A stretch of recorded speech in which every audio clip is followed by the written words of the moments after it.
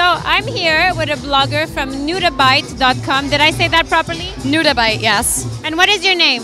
Jessica. Okay, so I'm not gonna lie, I didn't know your blog yet. So for other people that don't know it, what is it about? Where do we find you? Well, you can find me at Nudo.com, N-U-D-A-B-I-T-E, like a bite.com. And essentially it's fashion meets queer culture, queer events, like a lot of like gay community organizations, yeah.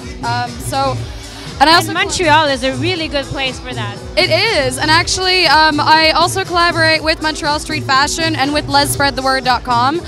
And we mainly focus on a lot of gay, queer, but also fashion at the same time, you know. So if you can mix fashion into a queer gay sense, I mean that's sort of where I'm going with it.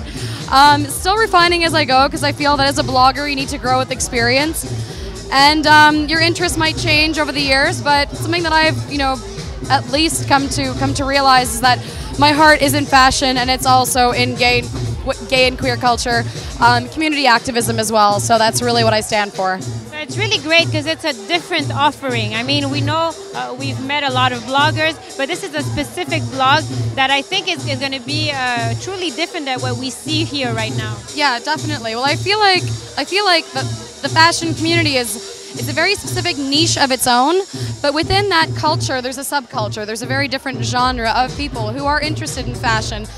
And, I mean, it's women who like androgyny, it's men who like to dress feminine. And right now, the androgyny is so big. I mean, we've seen Andre Pejic, and even right now in Montreal Fashion Week, there was a guy, Carrie Tobin, walking in a Dewey show. Loved that. That for me was, not only was it very like fashion forward, but it was a political statement. It's like saying, you don't need to be a woman, in order to wear women's clothing, to wear high heels, to wear makeup, to wear whatever. You can be a man and you can do that, and you can still be very feminine, and you can still really represent what that fashion, what that designer is trying to put forth. So you're really going above and beyond. I think that's amazing. Yeah, I thought it was really great to have this in Montreal too.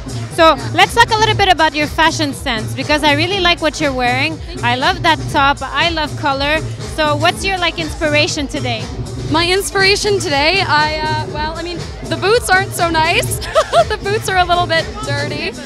But no, the top, I wanted to go for like symmetry, straight lines, but also sort of feminize it up a little bit. So the color is very feminine. There's a little bit of there's like a little bit of a dynasty sort of 80s type of look, There is a very 80s feel to your look. Yeah, it is. So, I mean, I don't know, it's really whatever you make of it. I just woke up this morning and this is what I felt like wearing. I dress for my physique, and I'm proud to show off my curves, so why not show them off, right? So. And while we have you here as a fashion expert, just tell us quickly what are your best buys for the summer that's coming? My best buys, I really love vintage. I love vintage, so I tend to frequent some of the vintage shops on Saint Laurent. I also have some friends who are designers, so I tend to buy from them as well, or model their stuff. Not really model, but, sample from their designers. Yeah, showcase, exactly. And I really believe in recycling old pieces because, I mean, pieces come back and trends circulate. So, I mean, you can really... Fashion is very cyclic, so we always see it coming back. So I shop in my own closet, if that's what you mean. Well, thank you so much for coming. And do you have a Twitter account so people can follow you? Definitely. It's Nudobite at, well, I guess it's Twitter, Nudobite. And there's also Jessie, Jessie_cat, like Jessie Cat. Perfect. We're going to follow you. Thank you so much for being here.